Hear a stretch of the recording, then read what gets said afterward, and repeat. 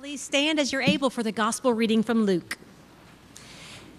Jesus entered Jericho and was passing through. A man was there by the name of Zacchaeus, and he was a chief tax collector and was wealthy.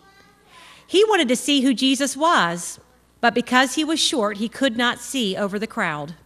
So he ran ahead and climbed a sycamore tree to see him, since Jesus was coming that way. When Jesus reached the spot, he looked up and said to him, "Zacchaeus, come down immediately. I must stay at your house today." So he came down at once and welcomed him gladly. All the people saw this and began to mutter, "He has gone to be the guest of a sinner." But Zacchaeus stood up and said to the Lord, "Look, Lord, here and now I give half of my possessions to the poor. And if I have cheated anybody out of anything, I will pay back 4 times the amount." Jesus said to him, "Today salvation has come to this house, because this man too is a son of Abraham. For the Son of Man came to seek and to save the lost." This is the word of God for the people of God. Thanks be to God. You may be seated. Amen. What a great day it's been to be in the house of the Lord. The music all morning has been absolutely fabulous. Thank you. Amen. It's been beautiful. Thank you, Carrie, Lara, and all the choir, and Donna. I think she sang at the first service. Beautiful, beautiful place to be reminded that we are laying the foundation of those that come after us. As we recall those, as we lifted up their names, those that have built this church in many ways and have laid the foundation for us to be here. What a glorious time it is to think back and remember those old saints of God, that now we are those old saints of God, that we're the ones lighting the way, and we need to be reminded of that. Zacchaeus was always one of my favorite Bible characters growing up. I used to love to sing that little Zacchaeus was a wee little man was he. Let's see, how was it? He climbed up in a sycamore tree for the Lord he wanted to see. Shame I can't sing that, but I can't.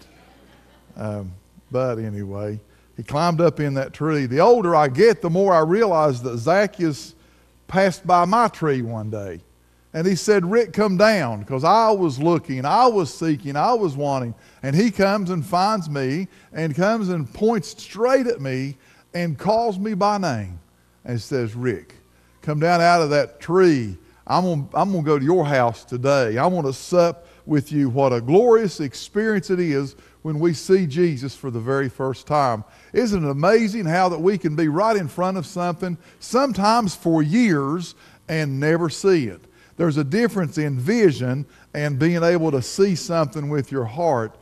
Just the very essence of our faith is knowing Jesus. Not just knowing about Jesus, but knowing Jesus from the intent of our hearts. God gives us the gift of faith, that we might know Jesus in a very intimate way. It's not an intellectual experience at all. It's a move of the heart toward the grace of God. I can remember the first time I saw Jesus as he beckoned me to come and to love him. And I recognized the amazing thing. He wanted to come to my world, to where I lived, walk in my shoes and live out my life for me, to walk in my shoes, to commune with me. That's an amazing thing, that the God of the universe would care enough about little old me to come and want to spend time and commune with me. All that knowledge comes as a very divine gift of God. Zacchaeus had a handicap. He was wanting to see Jesus one day, and he was small in stature, the Bible says, and because there was a crowd, he wanted to go and find Jesus. Can a man search and find God? Even when Jesus walked among us in the flesh, it was still a divine revelation to see Jesus. It still took, even when he was standing right in front of us, it still took a divine call of God. As I recalled, the soldier at the cross, when Jesus died and he gave up the ghost, the Bible says, he said, surely that was the Son of God. That man may have been with Jesus for a long time. That man may have witnessed the whole brutality of the cross setting, and all at once it came to this man. I think that's the way he comes to us to this day. There's a scale over our eyes, and at some point in our life we reach that point where Jesus is revealed, and we go from seeing Jesus to seeing Jesus. And there's a big difference. Jesus has to be seen with the heart. We're in the same place as Zacchaeus was today. We're spiritually handicapped to see Jesus. Sometimes we spend years trying to find Him, trying to seek out, trying to look for meaning in our lives. And when you're on that spiritual journey, it gets pretty lonely. Sometimes we feel like we're the only ones that ever faced what you're going through right now. I assure you, out of the billions of human beings that have crossed this planet, you're not the only one that's faced the loneliness of seeking. Things and people get in our way of seeing Jesus. So Zacchaeus needed to get a different place. He needed a different vantage point. He needed to find a place, and in this case, he needed a tree. I believe we all have trees to get in, to find that vantage point that we need to see what's going on in our lives. Sometimes we find ourselves in the trees of guilt or grief or death or unforgiveness and 1,000 other human experiences. These things are between us and who Jesus is. So many had reasons to hate Zacchaeus as a tax collector. Sometimes I think, as I've learned as a pastor, I see too much of the underbelly of the human experience. Matter of fact, I live in the underbelly of the human experience, and I face all of the same kinds of temptations that every other person faces. The lust of the flesh that every other person faces. When humans often fall prey, we humans often fall prey to passions and of the flesh and selfishness and pride and arrogance and all of those things that go with being human. Our pride causes us to want to label people like Zacchaeus, who's a little different, or he's ungodly in some way. We love to give people a label so we can put them in the proper cubbyhole that we prepare for them. All of this, or that kind of person, was once bad. All of these people were bad, so now all of them must be bad. And then there's those nice people who understand how easy it is to think that we can understand. Church, you really don't understand as much as you think you do. When we don't have a clue about the pain that somebody else is suffering, we explain things away or make light of people's struggles. It's no help to say your situation is not all that bad. When we take our eyes off of Jesus, we're drawn away into elevating humans to pedestal status. No person should do that. We should never elevate somebody to that kind of status. We're often let down when we hear our spiritual heroes have fallen in some way. As we look around our country to this very day, politicians and preachers and other church leaders have been involved in things that are not compatible with biblical teaching. In many cases, the things they're saying contradicts their very actions. Even someone as beloved as Charles Stanley, I read about just a while back. He went through a divorce a few years ago. He remains the pastor of a very large church in Atlanta, and after proclaiming since 1993 that if he had to divorce his wife, he would resign as pastor. I think we all fall short of our ideal selves.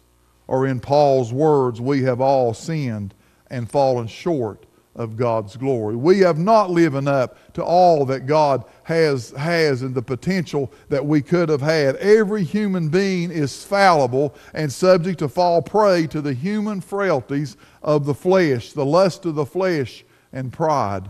Zacchaeus had fallen short. He had to get a glimpse of Jesus. He had to go find out what this man is about. What's this Jesus is about? We're supposed to be witnesses of all that Jesus is doing and has done in our lives. That's what me and you are called to do. People are supposed to be witnesses. And God uses the church to bring people to the knowledge of Jesus. Now, we help people trying to help people all the time, and that's all good. But all too often we forget that the real witness, the real work of the church is to simply witness the Christ to a hurting world. I support, and we should be involved in acts of mercy and compassion in our community. But those acts of compassion, they merely act as a platform so that we can witness to the power of Jesus Christ in others' lives, that we may witness to what God is doing in our lives, that they may know that Jesus is Lord. So those acts of mercy and compassion are merely a platform with which to stand.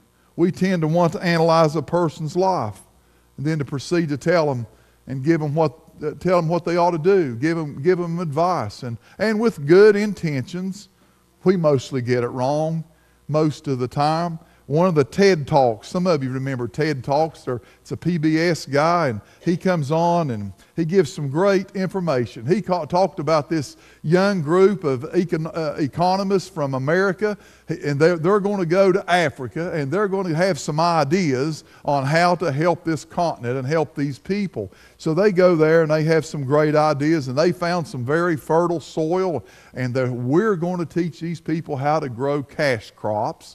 And we're going to show them how to do it. We're going to show them how to farm. And so they plowed up this beautiful land, and they plowed and planted in this fertile soil, and the tomatoes just flourished. And it was going to be a great bumper crop. The land was so fertile. And just before the tomatoes were going to be harvested, a herd of hippos came out and took the field out.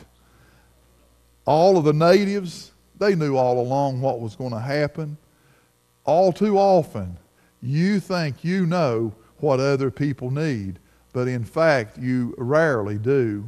It's always a movement of the Spirit that lets us simply walk beside somebody. See, that's what Jesus does for us. He doesn't come to condemn us. He comes to love us right where we are, right in the midst of our sin and right in the midst of our degradation. Jesus comes and just spreads His arms and says, I love you right where you are, Rick. And because He's walking beside me, now my eyes, the scales come off my eyes, and I begin to see. And I begin to see those things which are hurtful and harmful. I begin to grow in Christ as He walks beside me.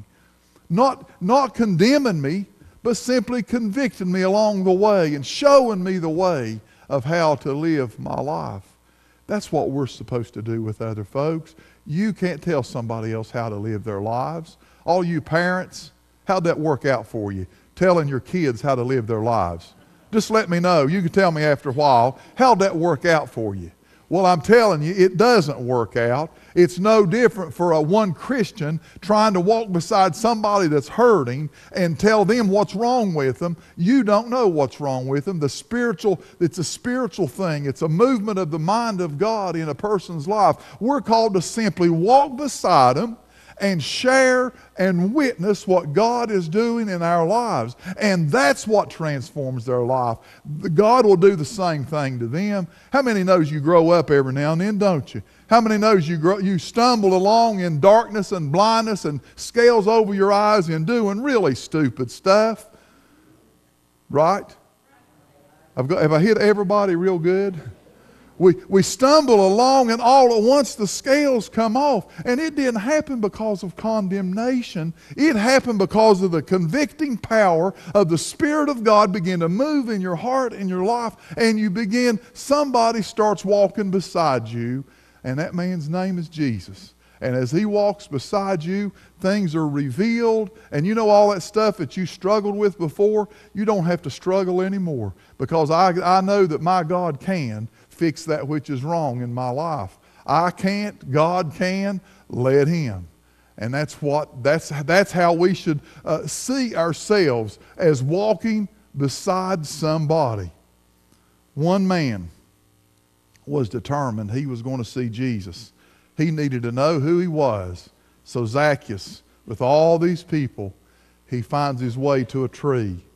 If everyone is busy describing Jesus to us, how can we come to find him for ourselves? Nobody can follow Jesus for you. It's a matter of your heart being awakened and being awakened by the Spirit of God. If we're always listening to this expert or that expert about the latest book, do we really take time to commune with God? So Zacchaeus climbed a tree in the hopes that he might get a glimpse. He might see Jesus for himself. And remember, Zacchaeus was trying to see who Jesus was and was unable to because of the crowd. And Jesus comes along and looks up. See, Jesus come to your tree one day. He stopped right under your tree, whatever tree you were in, and he looks up and he calls you by name. And he said to me, Rick, come down out of that tree. I'm going to your house today. I'm going to dwell with you. I'm going to commune with you. I'm going to sup with you. It's Jesus who finds the searcher. So this day, All Saints' Day, was celebrated actually Tuesday of last week. Remember, for every single saint of God that's ever around the throne of God, one at a time, Jesus stopped at their tree and said, come down. I want to sup with you. It's good to seek God. But remember, God is ultimately the seeker. He longs for a relationship with you. He wants to come to your house. He wants to live with you. In 2 Chronicles, it talks about God roaming the whole earth to see whose heart is blameless toward him. Jesus called Zacchaeus by name. He came to where Zacchaeus was, and he stopped. To remain anonymous at that point was not an option for Zacchaeus. The gospel finds us where we are and digs us out one by one. Come speaking just to me, as if there's never another human on the planet. Jesus comes and speaks just to you. Conviction is always focused on the individual. Can't tell you how many times people come and say, preacher, you're preaching right at me. And the odd thing I always found was I'll have this sermon all prepared. I think I'm saying this, and you guys hear something completely different. Because it's the Spirit, the way the Spirit interacts with your spirit. It happens. I can say one thing and you can hear something else. I've patted myself more than once on the back thinking what a good message that was. And I go out and somebody said, preacher, it was the best sermon on another subject that I didn't even mention. It happens all the time. The Spirit relates to your spirit. So when we come here, and we hear the Word of God, we're convicted and moved by the power of the Holy Spirit. Remember, we're convicted, not condemned. Huge difference between condemnation and conviction. Condemnation separates us from God. Conviction draws us toward God. Conviction is always redemptive. Conviction is merely God speaking to your heart and trying to move you in a way that's more healthy, to move you away of toxic situations in your life. We're made miserable for a purpose because God loves us. God does not make light of our situation. When God convicts us, we repent, and that repentance brings forgiveness and healing. Condemnation is not from Jesus. It only brings despair and frustration. While we're saved one at a time, God does not isolate us. God plants us into a body of believers that we can come here and elevate each other and hold one another up. All Saints' Day reminds us of the corporate connection with all the saints of God, both present, past, and future. All Saints' Day reminds us that we're not alone. Zacchaeus was not touched by the saving grace of Christ and then turned out on his own devices. Jesus said, I'm coming to your house. I'm coming with you. That morning, Zacchaeus set out to see who Jesus was, and before the day was over, he's sitting at a table over a cup of coffee. What a blessing. What an honor. Maybe it's not quite that simple, but it's just the same. It's just the same true. Jesus wants to be your daily companion. Just what does the story of Zacchaeus the tax collector and All Saints' Day have in common? Hebrews 12 talks about a great cloud of witnesses where they've cast aside everything that they might run the race that's set before them. seeing who Jesus is, knowing who Jesus is, fixing our eyes on who Jesus is, taking him home with us is what this great cloud of witnesses is vitally concerned about for us today. The miracle is faith itself. Jesus still comes to where we are. He stops at our tree. Come down. I'm coming home with you today. That's in reality has happened to every born-again Christian that's ever turned to Jesus as their Lord. I remember when Jesus came walking under my tree. But you know what I heard? I heard, come unto me, if your burden is heavy, I'll give you rest. That's what I heard. I said, Rick, your burden is heavy. Come, I'll lighten your load. Jesus reveals himself not simply for our personal salvation, but we simply fall in line behind a great body of believers, a great cloud of witnesses. Is Jesus calling you to come down this morning? Is Jesus calling you out of your tree, whatever tree you find yourself in? You may find yourself in trouble in many, many different kinds of ways. But see, Jesus comes and he stops and he looks straight at you, calls you by name, and says, come down. I want to sup with you. I want to dine with you. I want to commune with you. Before I close, let's bow our heads just for a moment of prayer. Thank you, Jesus, for the power of your Spirit. Thank you, God, that you know us by name. You call us by name. You know the intent of our hearts. You know our struggles. Father, I pray for that person here that's standing at a vantage point of some kind of tree, a tree of hurt, a tree of pain, and they see you in all your glory. I pray they respond. Open up their heart and their home that you may sup with them. In Jesus' name, amen.